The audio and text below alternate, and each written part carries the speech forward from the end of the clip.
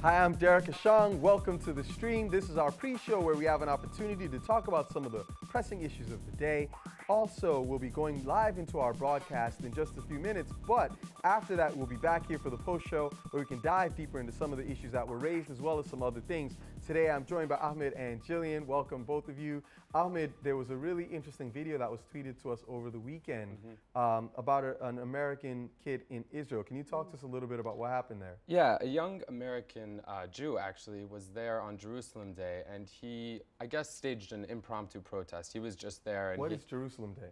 Jerusalem Day is a parade that's held in Jerusalem. I mean, the actual point of this story is that he wasn't planning a protest. He was just there with his American passport in hand and perhaps being somewhat provocative. But what ended up happening is he was harassed and accused of biting and, kind of attacking policemen in Israel. Well, when you say he was being somewhat provocative, right. He was wearing a kippah with the Palestinian flag. And a flag shirt on and it. the keffiyeh. And he was being interviewed, Right. and he was making comments as to his feeling that the Israeli occupation of Palestine was wrong. Yeah, right, because Jerusalem Day, I mean, celebrates the conquest of East Jerusalem, Right. So it was this kind of very, very sort of tense exactly. time. Yeah, well, I mean, we can actually just let's see it. Let's just play a little bit of it and see what he see. And I'm here to say that not in my name, not in the name of the American citizens.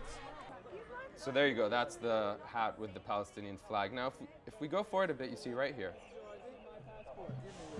I will not give you my passport. I'm not giving you my passport. I have a right to be here. I have a right to be here. Don't push me. Do I need to call my... I'm going to call my consulate right now. Get off me. Do I need to call my consulate right now? So this video is quite long, but what I'm going to do is just briefly fast forward because they move him, and then the video cuts to a group of Israelis who are counter-protesting because apparently a spontaneous protest was launched. As you can see, Palestinians there protesting behind him, but this is where the police grab him, right there. Okay, so it looks like they're treating him fairly roughly. Now, what exactly was the claim by the authorities, or the justification for this? To be honest, I didn't see any justification of this. No, I mean, he wrote a blog post about it, and he says, that he allowed himself to go limp. It was, his nonviolent defiance. But he said the entire time they were just shouting curse words at him, and eventually, I think he was allowed to come back home to the U.S. What people are discussing about this is that it highlights sometimes, how without real giving a reasoning or any sort of substantial reason, people are roughed around on an ongoing basis within Israel. Let me ask you a favor. Can you scroll to earlier in the video to give some context? Because I want to hear some of what he said. Because let's go to the allegedly beginning. why he got in trouble. Some people are saying. Yes, let's listen in. Is occupying the Palestinian people in my name, in the name of world Jewry, and I myself, an American Jew, am here to say that that is completely unjustified and ethically reprehensible.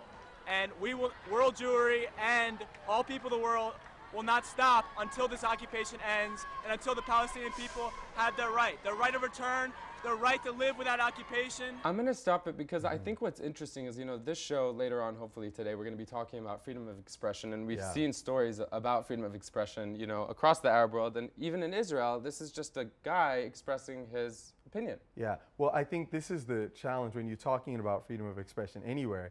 It's that it's easy to say we live in a society that supports free expression, but it's only proven when people are expressing ideas that you don't like. Right. And this is not, I mean, we've seen things like this in other democracies as well. We saw things like this in Canada around the Olympics a couple of years ago. So this is not necessarily an isolated incident, but, I think it does tell us something about freedom of expression in Israel when you're portraying a specific side of the argument. Yeah. Well, as Ahmed said, we've got a couple of other stories that are going to be tackling the same freedom of expression issue. There's one other thing that I think is worth bringing up. Before we do, I just want to check and see if our Skype guest is with us and if you can hear us. Can you hear us okay? Yes. Hi. Hi, welcome. Thank you so much for joining us. We're really looking forward to having a conversation with you. Welcome. Thank you to you. Absolutely. So we're going to get the show started in just a few, and then we'll introduce you briefly, give the audience a little bit of context, and then get to find out a little bit more about what's happening down in Bahrain. Thank you. Okay, we'll be with you in a sec. Thanks. So there's another story that we heard about that is coming out of Kenya. Right. And apparently it came out just this morning. Can you talk a little bit about what happened there? Yeah, this story broke on Twitter, and we were hearing about it since this morning, as you said, and still today, as you can see, updates as recently as 23 minutes ago, kind of unfolding. Basically, what happened is there were deaths in what is being called another Nairobi building collapse. So this is a common occurrence. There's infrastructure problems in Kenya, and that's what people are discussing. The deputy chief, as you can see right here in this tweet, of the mission in Kenya is saying that the GHI building, which is the one that fell, is on existing platforms. Like, basically what happened is several people died. So there's 2 people who are dead, 14 missing, and a lot of people raising questions as to why this keeps happening. Well, one of the things that's interesting about the story is that apparently the building was not completed, but people were already living there. At least this is from what I've read thus far. Yeah. The other interesting thing is it's apparently been built on a wetlands area, like a sort of a swampy terrain, which is not really good for having a building be secure and standing. And so the argument that a lot of people are making is that this building fell because of corrupt decisions being made in the government, whereby they're building in areas where they shouldn't be. Safety concerns were not considered. People are allegedly moved in even when the building is not complete. And poor people are dying. And apparently this has happened a few times. I mean, Jillian, what do you think about it? I mean, it's a breaking story, so we're still learning more about what happened. But we had a conversation about corruption yesterday, and it seems like sometimes these decisions get made where it's the powerless or the people without the strongest voice who wind up bearing the brunt of it. Right, exactly. And you've got usually, you know, sort of an underclass who's actually building these buildings. It's obviously not their fault. You know, they're dealing with limited finances and limited materials. But yeah, I mean, what I've read is that they're having a really hard time even rescuing because of the shoddy workmanship of the building. Yeah. Well, I mean, it's definitely something for us to keep our eyes on, and it's good that we saw it on Twitter, but it's interesting how some of these stories are advanced more quickly on social media than apparently through traditional forms. Wouldn't have gotten attention otherwise. Yeah, absolutely, absolutely. Well, this is good. We're going to be jumping right into our main broadcast in just a moment. We're going to ask you to stay with us the whole way through to the post show. There are going to be some interesting issues brought up there. We're going to be talking about Somalia, but we're starting out in the Gulf region for today's broadcast. Stay tuned. We'll see you in a few.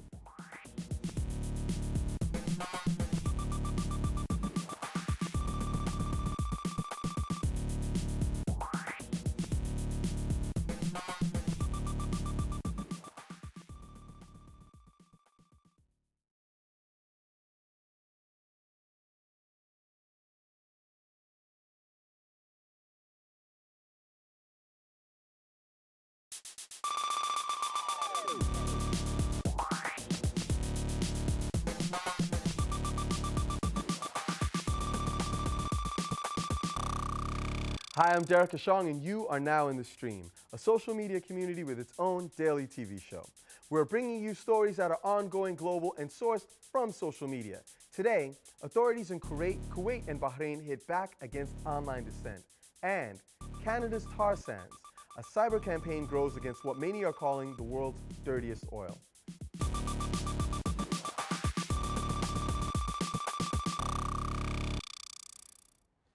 As always, our digital producer, Shihab-Eldin, is here looking out for your feedback. Also returning to the couch is Jillian York, Director of International Freedom of Expression at the Electronic Frontier Foundation. It's an organization that monitors and defends free speech and privacy online. Jillian, it's so good to have you here. We've been talking a little bit in the pre-show about these issues of free speech. How do you think about the defense of free speech in an international context when different countries have different laws? Right. Well, so for me, it's based off of Article 19 of the Universal Declaration of Human Rights, but obviously this is not something ratified or respected by all countries. And so for me, I think, you know, you really have to look at it as sort of a universal framework. Okay. So basically, this is going to be an area where we're going to hopefully rely on your insight a little bit, because the first story that we're starting with today has a lot to deal with these issues of freedom of expression. Remember, you can always have your say on our stories at our website, stream.aljazeera.com. I'm Umed Babakhanov. I'm founder and editor-in-chief of Asia Plus Media Group, and I'm part of the stream. Another clampdown against dissent on social media in the Middle East. Dozens of students studying at the Bahrain Polytechnic were expelled from the school for expressing their views about democracy and the state of emergency in that country.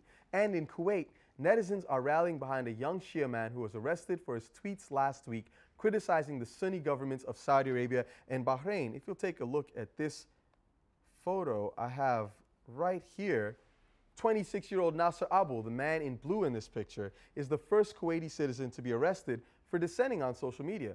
Kuwaiti officials say Abul insulted ally nations, claiming his messages could hurt international unity. And in Bahrain, we've got the case of a student, Al-Derazi, that is particularly puzzling. The Bahrain Polytechnic expelled her, saying she posted political messages on Facebook and took part in pro-democracy marches. However, there's something that is absolutely worth noting in this particular case. What makes it so puzzling is she says she was out of the country at that time and has even shown copies of her airline tickets, as you can see, to prove her point. But authorities there are not backing down. She was expelled from school along with a number of other students. She actually took the step of posting a letter on Facebook, which she calls a letter I wrote on Facebook to the CEO of Bahrain Polytechnic. What makes this story interesting is basically you would think, why would she post the letter on Facebook if she wanted it to go to the CEO of the school? Right. Well, she was investigated, allegedly, and presented during this investigation by school authorities with printouts of comments she had made on her Facebook page, the idea being that perhaps her page was hacked. Right. And or that one of her friends turned it over. You never know. I mean, absolutely. Well, this is the thing. There's about 80 students that are being said to be investigated, but 30 have been, dozens, as you said, have been, expelled so far. And when I spoke to her, the story broke yesterday that, everyone in Bahrain was talking about it on Twitter. This is a tweet from her, even though she was unable to join us today. She said specifically what bothered her is that she didn't like having to explain to her university and justify what she calls private posts on Facebook. She says she didn't make a blog, she didn't post them, they were on her Facebook. Well, and she also, in her letter to her, the president of her university, she says that she has very strong Facebook settings or privacy settings whereby only her friends can see what's on her page. Right. Now, we did invite her to be with us. We invited Noor to join us on the stream today. Unfortunately, she pulled out at the last minute, and I think this is a testament to the sensitivity of some of these issues. However, joining us now via Skype is Mohammed Al-Maskati. He's the director of the Bahrain Youth Society for Human Rights. Mohammed, thank you so much for joining us. Welcome to the stream. Welcome. So, Mohammed, tell us, what is the issue here? Why is it that these students appear to have caught the ire or be gaining a problem from the university? Actually, today I met with different students, some of them from Bahrain Polytechnic and some of them from the Bahrain University. Most of them, they get investigations about what they wrote and the social media, especially in the Facebook. They told me that some of them, their Facebook is closed, is not open for everyone. So how they can have take their post-it and print it and bring it to their to the investigations committee. Because I am the expert in the digital security, I thought is taken by the security forces or by the from the security side, but I think someone from their side who are trying to be a friend, and he printed everything to the investigations committee. Okay, and this is the point that Jillian was making, that it could be one of their friends. Now, I want to ask you, Mohammed, it would seem that a university campus would be a place where freedom of speech was allowed or encouraged. Why is it that the university seems to have taken this extraordinary step of penalizing students for comments that were made in a private forum on Facebook? My thought about that is that the university want to punish everyone who will participate in a pro-democracy protest or write anything to support the protest from 14th February.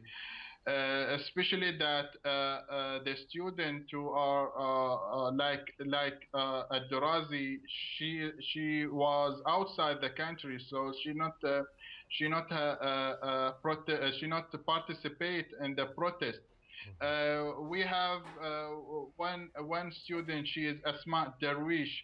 Asma, she on hunger strike because her uncle and cousin and brother arrested during the the crackdown. She also dismissed from the Bahrain Polytechnic.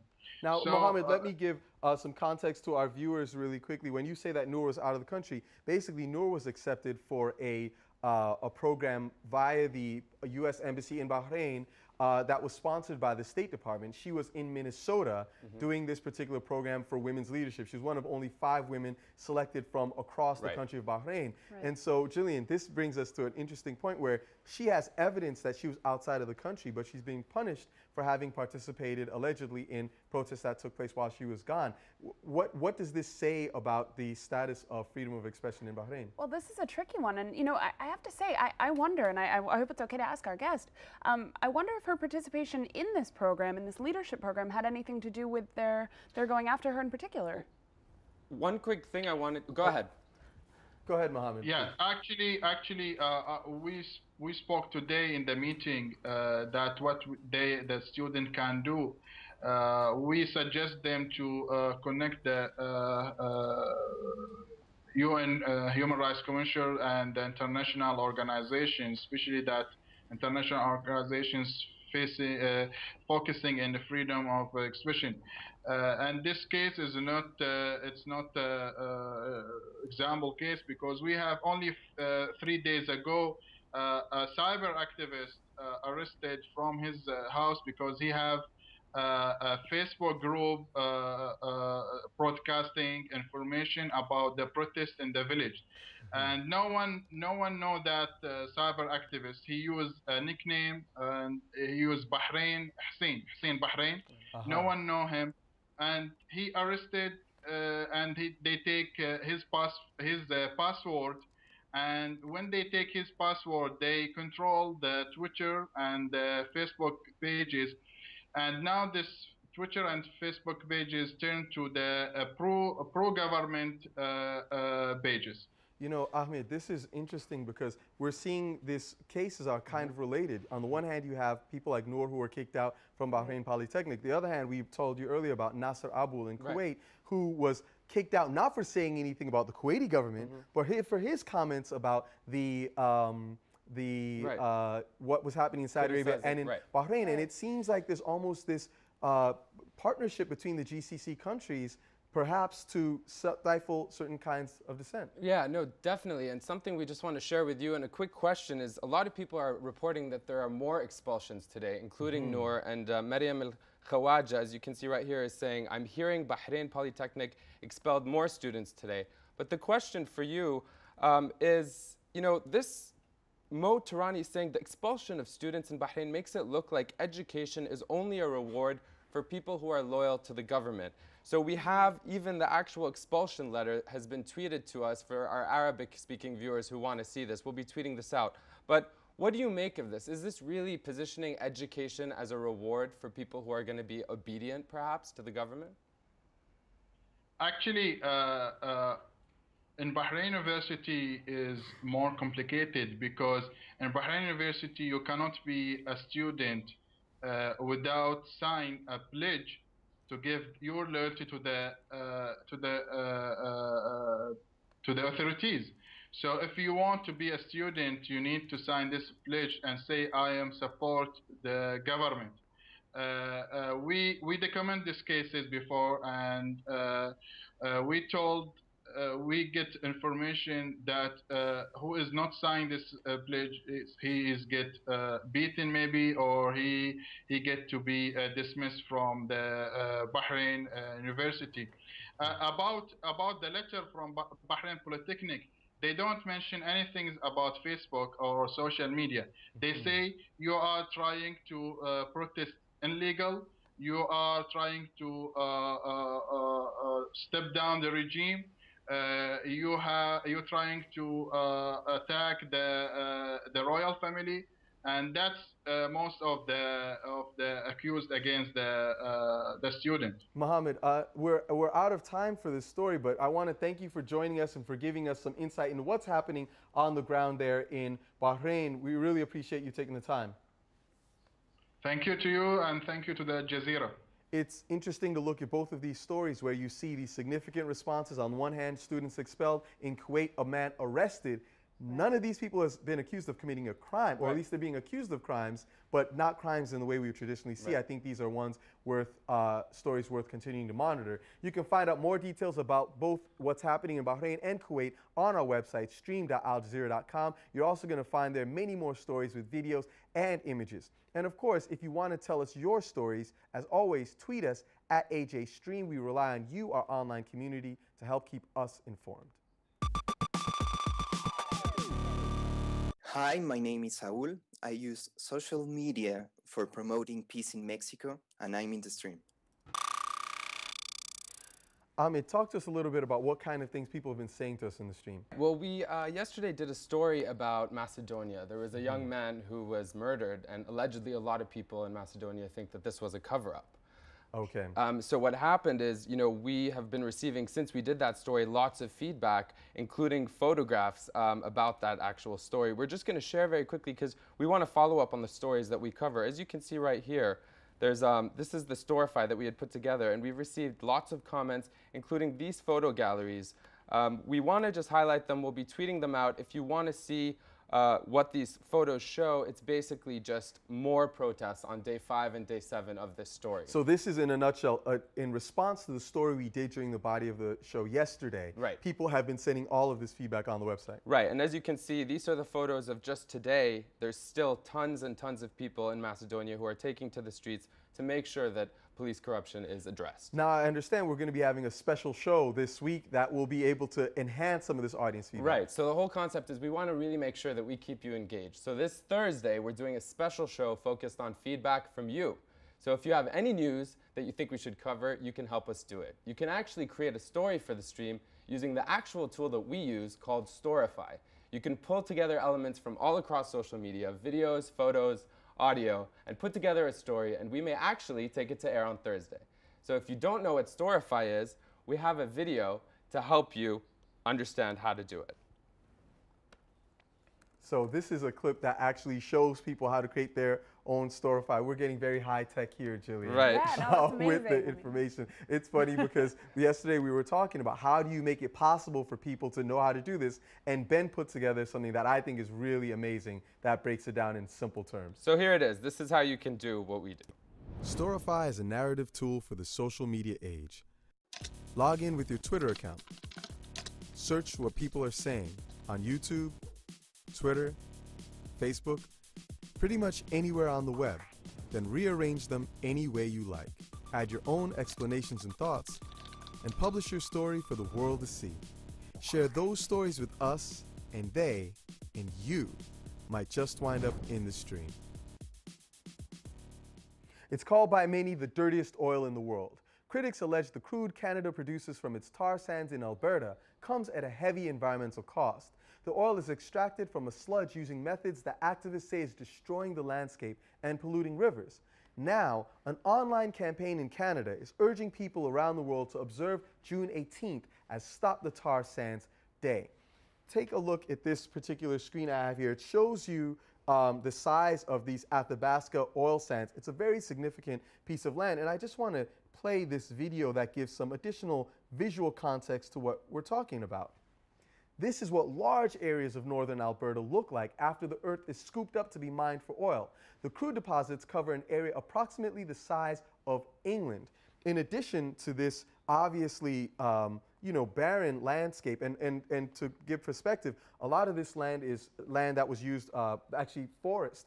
They had to cut down trees and clear a lot of area for this, but there's more than simply that. If you'll take a look at this image I'm pulling up here in my screen, this is of a fish. If you can take a look a little bit closer, you'll see that he has got 2 mouths, a lower jaw and a second lower jaw. Activists say that carcinogens have been dumped into the rivers, it's destroying the fish, and it's making local communities sick. Joining us now via Skype from Ottawa to give us some more perspective on this is Canadian indigenous activist Clayton Thomas-Muller, who organizes communities against tar sand oil. Clayton, thank you for joining us. Welcome to the stream. How long has this been an issue in Canada? Well, I think that the trajectory of tar sands, being an economically viable form of, economic development for Canada can be followed directly at par with the, violence going on in the Gulf. with destabilization of OPEC producing regions and driving up the international price of oil, it's made this extremely energy and water and social capital intensive form of development economically viable. When oil's trading above $55 per barrel, they can actually make money off of this. It's not even proper, though, to call it oil. It's an entirely different classification of fossil fuel unto itself, and essentially represents truly the scraping of the bottom of the barrel of peak oil production globally. Now, you make an interesting point about how the current global trends affect the price, because as we understand, it takes about 2 to 3 barrels of oil is the cost to produce a barrel, $2 or $3 per barrel in Saudi Arabia, but it's $30 per barrel in for these tar sands. So it's only when it's costing $60, $70, $80, $90 a barrel that it becomes profitable. What's the impact that this is having on indigenous communities? Well, the impacts are many. I mean, many local community leaders, through common sense and traditional ecological knowledge, can put 2 and 2 together. As indigenous peoples living in the north who heavily subsidize their diet off of country foods, in other words, foods from the lands, communities like Fort Chippewa, 250 kilometers downstream from the Athabasca tar sands boomtown, Fort McMurray, have experienced tremendous rates of cancer and autoimmune deficiencies. And this is a sleepy village of predominantly Aboriginal people, about 1,200 people, who have seen over 100 deaths, health-related deaths in the last decade, which many feel are linked to tar sands and their toxic footprint in their lands. Now, Clayton, I want to play a video. I want you to hear this audio, and I'm going to pose you a question based upon it. This is a protest in 2009 that took place in London, but it was made by a native Canadian. And just remind BP that we're humans, we're beautiful people, and we have the moral high ground by being here today, doing this public protest, and reminding BP of their responsibility to quit drilling in indigenous lands across the world, to quit drilling in Canada, to pull out and make the right choice and get out of Canada's tar sands. Okay, so basically, the question here is, she's talking about British Petroleum, BP. This is in 2009, and her concern about BP's efforts in oil sands. We saw with the BP oil spill last year, massive global attention around the issue, but people have argued that the area of impact and the number of people impacted by the mining of Canadian oil sands is much greater than the impact of the BP oil spill. Why do you think this is not getting more mainstream media coverage? Well, first of all, I think comparing the tragedy of the Gulf Coast to the tragedy that is unfolding in the Canadian North should never happen. I think that, what the Gulf Coast disaster that happened under BP's watch represents is a systemic issue with big oil. Time and time again, whether it's in Nigeria, whether it's in the Amazon, at the hands of Chevron, or whether it's in the Gulf Coast or in Alberta at the hands of Shell or BP or any other of the global operators, big oil has proven time and time again that they externalize so many of the costs onto local communities just so that their shareholders can continue to make profit. And that includes worker safety, that includes pipeline safety, and just operational site safety. And we've seen time and time again, our water, our earth, and our air sacrificed just so that shareholders can continue to make profits, led by the decisions of irresponsible management of these transnational firms like British Petroleum. I want to get Jillian in here, because Clayton raises a really interesting point that this is a global issue. This happens all over the place. He raised the point about the Ogoni Delta in Nigeria and the impact multiple oil spills have had there. 40%, from what we've read, 40% of Canada's oil exports are coming from coal sands. Right. They have the largest reserves of coal sands, I believe, in the world. It's the second largest oil reserves after Saudi Arabia. When there's so much money at stake, how can people strive to deal with the environmental questions?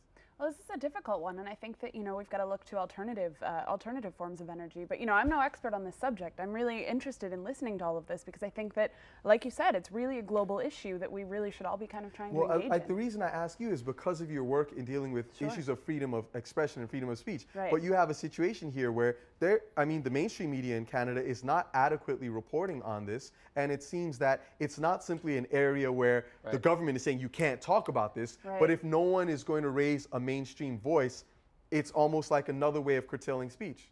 Well, it's complicated when you get small groups, small, community organizing groups up against big companies because we see what happens when that's the situation. Well, speaking of it being a global issue and conversations not happening enough in the mainstream media about this subject, we have TJS Desmog is saying Canada has actually been falsifying, as you've said, its greenhouse gas emissions to hide the tar sands boom. So my question to you is, do you think that social media has a role to play, and what is that role to fill the void?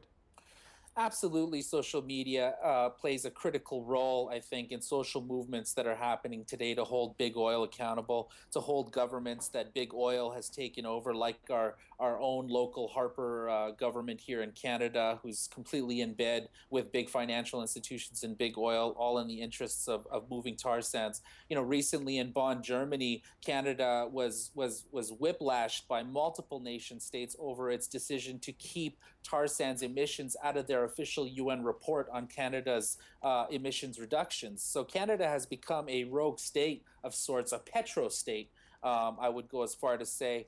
And I think that what social media has done for grassroots-driven campaigns to internationalize this issue and to really draw attention to the plight of local frontline communities who are experiencing the brunt of these impacts, it's punched a hole into the mainstream media. And I think there's two pieces here that we need to understand. Clayton, before you go to that, actually, I'm going to ask you to stay with us into the post show because we want to get deeper into that. And we also want to know where you think the June 18th protest can make a difference. We're going to ask you to stay with us. Jillian, thanks for being with us as always. We're going to continue this in the post show. Well, remember, you can learn more about the Canadian tar sands issue on Al Jazeera's documentary series, Witness, which will air the film till the last drop on June 22nd. Make sure to tune in for that. In the meantime, we will continue this online, stream.aljazeera.com. Tweet us at HHStream. We'll see you online.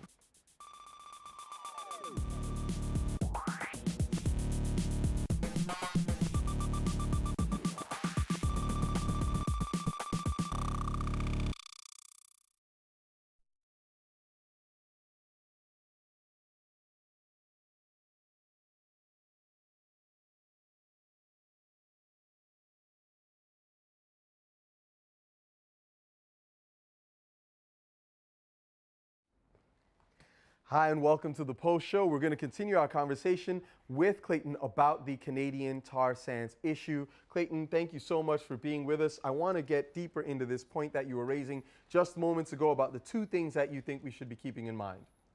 Well, one is that, I think media as an industry has completely changed, and that is as a result of new technologies and social media platforms like Twitter, like Facebook, and many others have really shifted the game and have shifted the ability for the narrative being told by media to be controlled by centralized corporate forces, whether that's big oil or big media companies. What social media has done is it's given an opportunity for grassroots activists, for social movements to punch a hole through that glass ceiling that's existed for so long and to get out information to mass audiences. I know for us at the Indigenous Environmental Network, we have used social media platforms and social media releases similar to the technology that you were just showcasing in the show, to really get out high-resolution photos, high-resolution B-roll, to media outlets instantly. And it's really, I think, changed the game and taken some of the power from big NGOs or big industry or government and place it into the hands of the people. And so I think this has been, a tremendous shift that has really helped in terms of, advancing social movements. We've seen it with the Arab Spring. We've seen it in many different instances where social media has really, I don't think we've even calculated the impact that this is really going to have on political organizing, especially on issues of energy and climate justice here in Canada.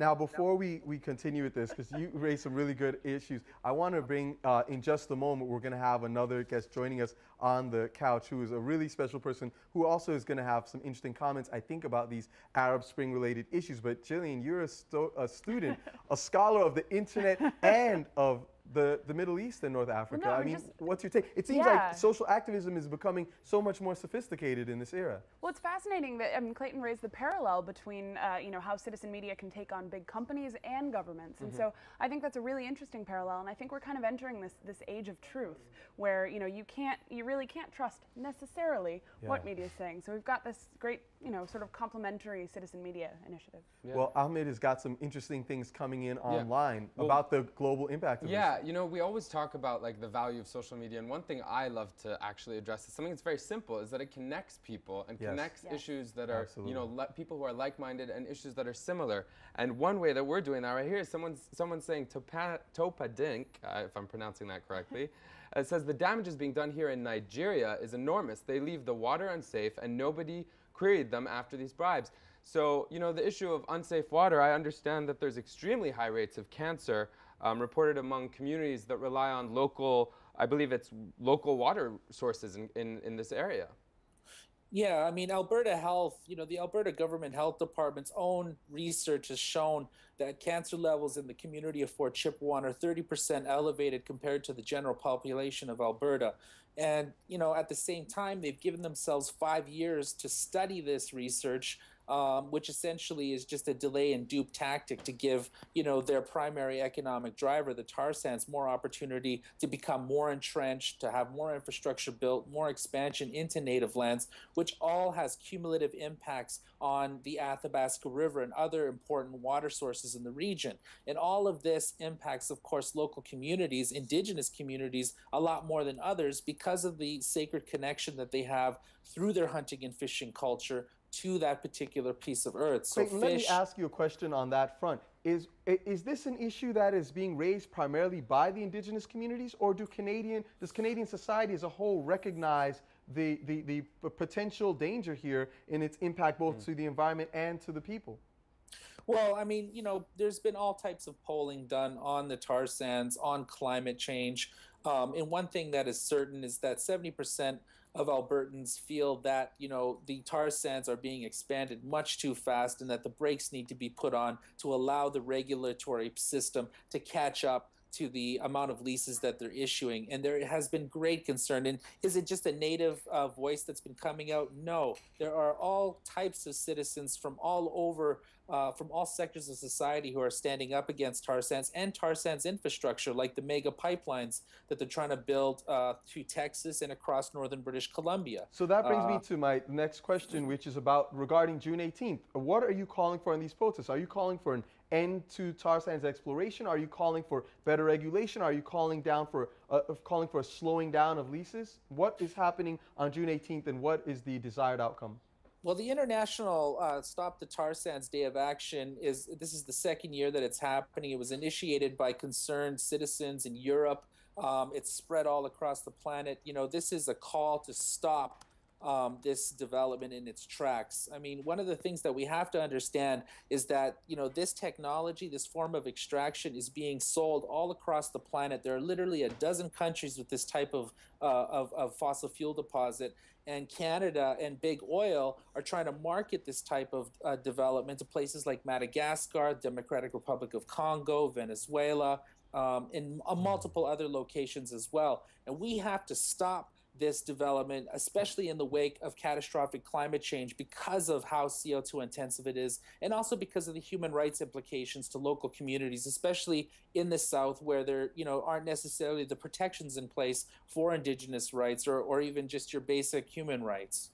Wow. So, Jillian, again, I mean, it seems, I didn't even realize the degree to which this technology was being exported around the world. And it seems like the point that Ahmed made earlier is really salient, that the connection between people in talking about this is really important, because people who are in the Congo right now, people who are in Madagascar, other areas, may be listening to this program or maybe looking at the words or the work of Clayton and his colleagues and saying, perhaps we should be intervening at an earlier stage in our homelands. Definitely. I mean, I was just looking at the website for the International Stop the Tar Sands Day movement, and I mean, this is a really, truly international campaign. They've even got it looks like a cosmetics company that's joining them, running this campaign, I think Lush Cosmetics, and so, you know, this really is a global issue.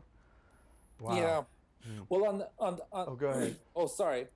Yeah, no, you bring up Lush, and that's a very exciting collaboration. The Lush is actually in partnership with IEN. We've launched a week of actions in Europe, in 21 countries across Europe, calling to keep tar sands out of Europe. You know, there's a whole day of action actually that's taking place at every Lush shop, over 200 shops, where they'll be dumping oil on Lush staff, or molasses, I guess, who are draped in Canadian flags, to make a statement that you know, Europe needs to keep this dirty fuel out of their fuel mix, and you know, we're doing this all with the effort at influencing European climate legislation known as the Fuel Quality Directive. Clayton, thank you really very much for joining us. This is a really interesting topic, and we hope to continue to learn more, and we'll be keeping an eye open on what happens on June 18th. Thanks for being with us. Thank you. See you in the streets. Absolutely. So there's another story that came to us from Twitter over the weekend, and people have been sending us tons of stuff about this, and this is related to something that's been reported in the mainstream news too. It has to do with some recent developments in Somalia, and people have been protesting there based upon the move of the provisional government in Somalia to expel the prime minister. A lot of folks are against it. Well, we found out on Sunday, in the wake of a lot of these protests, and seemingly unrelated, that a notorious leader of Al-Shabaab in Somalia, that's an Al-Qaeda affiliated militant group there, that it has, that particular individual was killed on Sunday, and people are speculating that this could be an opportunity for Somalia, which has not had a government that is in control of its territorial space for almost 20 years now, a moment for change potentially in Somalia. Yeah, it's interesting because we saw a couple days ago, I mean, people have been sending us this story for many days, people taking to the streets with pictures of the prime minister who was at this Uganda Accord, the Kampala Accords, you know about this.